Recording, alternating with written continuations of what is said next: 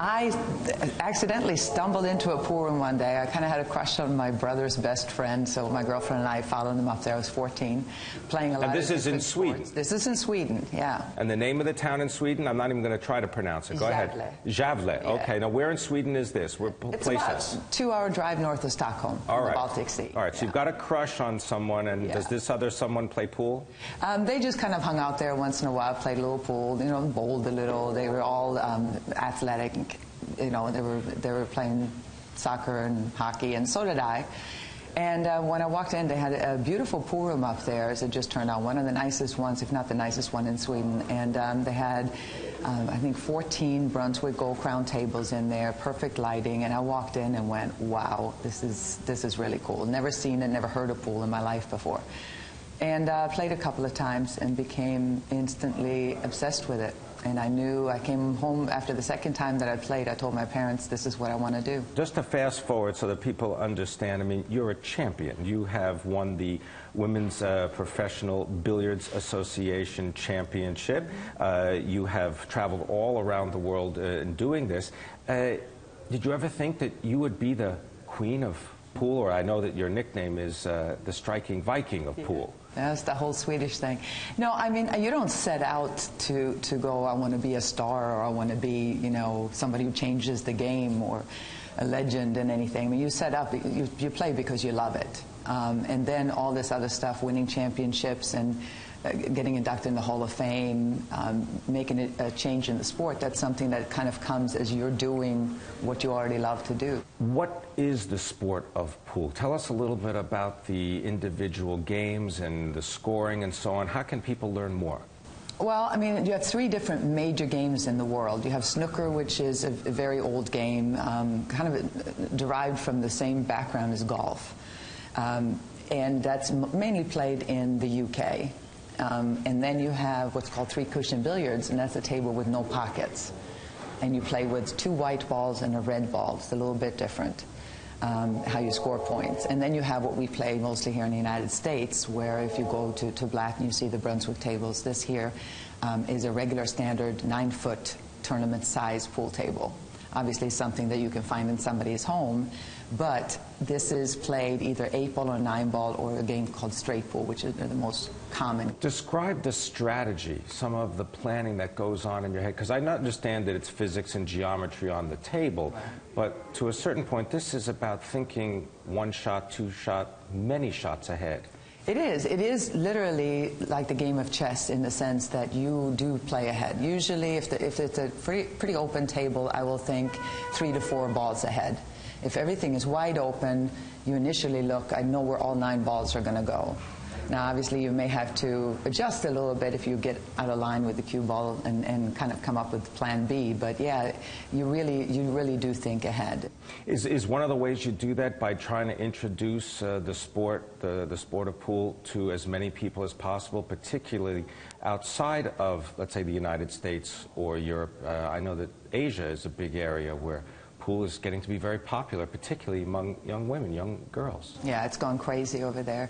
Well, for me, it's always been a very important part of my life, because when I played pool in Sweden, nobody really said, I can't believe you're playing. What kind of a, you know, nice girl like you doing in a sport like this type of thing. I mean, there was no reference to the Hustler movie or Jackie Gleason or Paul Newman. It didn't have that connotation. Not at all like it was when I landed here at 17, and everybody's going, oh, I can't believe you're playing, you know, pool. And then I had my daughter pretty young, and the other parents were kind of going like, and it would just drive me crazy, because to me it's the most beautiful game there is. So I couldn't quite understand. Okay, so there was a movie called The Hustler.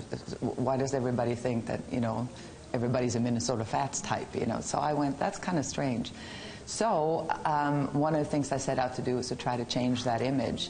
And fortunately for me, that's always been the image that Brunswick has had. So when they asked me to represent them, I believe you're the only player representative. Yes, and I've been with this since 1988. And that was kind of when my life changed, from going from the passion and love to actually doing this for a living. But it also gave me the luxury of kind of having a plateau to speak from. I became the president of the Women's Professional Billiard Association. So from there, you know, was able to, secured a contract with sponsors within the industry, secured a contract with ESPN, and we got our tour televised, with no men's tour being televised. By the way, I'd add that in there. So well, that was a huge deal for us, huge. And explain also that there was a situation in which, because you retained the rights to the video of the championship outside the United States, that is something that then was able to let you build a business. Exactly. So we sold the rights to Europe, to Star Asia, to different areas. So it was shown a lot over there, and the popularity has just gone insane, especially with women. It's pretty amazing how popular, and men as well, but the female side of the sport outside the United States as well has gone just crazy. When you think of pool right now, what would you like to see happen in, let's say, the next 5 years? Well, I mean, a thing that's really close to my heart is the people having a table in their home. You know, I see with all my friends and kids and my kid and daughter, and is instead of just sitting in front of the television playing the game, it's the greatest family game. If you can't be outside throwing a football or going for a run or whatever, and you're inside, there's no better way to get together than to get together around the pool table. And so that one has become pretty interesting.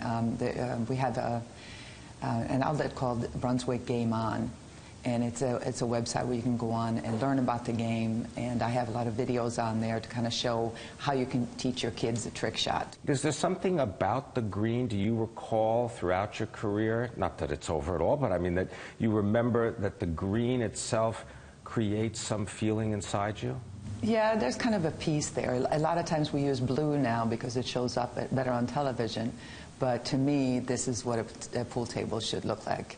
You know, that warm green color, that's you know, it's kind of, it puts you in that place. And that's one of the things that I thought was sexy when I first walked into that pool room in my hometown in Sweden, was it's kind of a darker room with these lights over the table, so it's kind of a stage with the balls and the green cloth and everything, and then that's part of what hooked me, I think. You know, I couldn't let billiards champion Ewa Laurance get away without showing me some of the skills that have made her the best in the world. And after we spoke, we had what you can call a pool party, perhaps.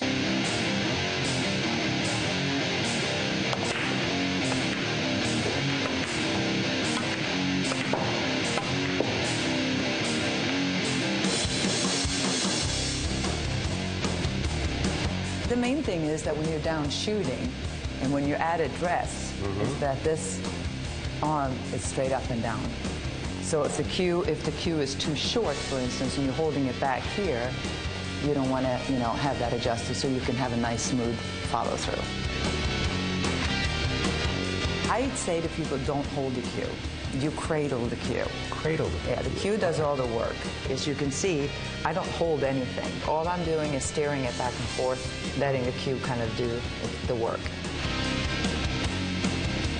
Anywhere from here to here is the best place to break the balls from. You don't really want to break from here because you want to get kind of a push and have a chance for more balls. It doesn't matter if you hit it super hard. You want to get a solid hit like that, on straight on it. In trick shot, the setup is very important, and then having somebody obviously show you how to shoot it. Come on, baby. I think we got it.